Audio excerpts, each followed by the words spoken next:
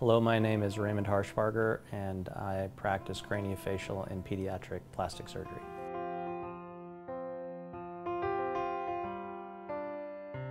I did some volunteer work in a hospital, working in the pediatrics ward, and just reading books to kids. But being in that environment was very stimulating for me, and I was very curious about what other people were doing in the hospital setting and who the folks were in scrubs and white coats and whatnot.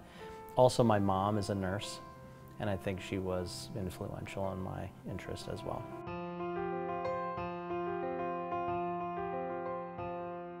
I have extremely high standards for my work, and I wanted to deliver that to the families and the patients, and I want to treat the kids just like my own son.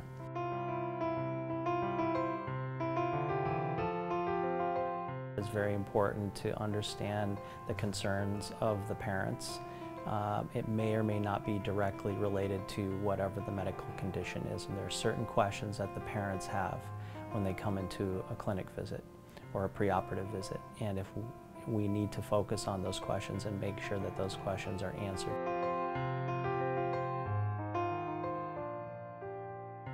I go down to El Salvador 3 times a year and perform surgeries and help in the clinics and help teach.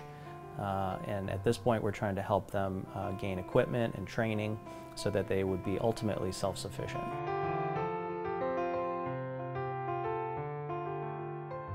I usually spend time with my wife and son, and lately it's been going to my son's soccer games, and we also enjoy hiking.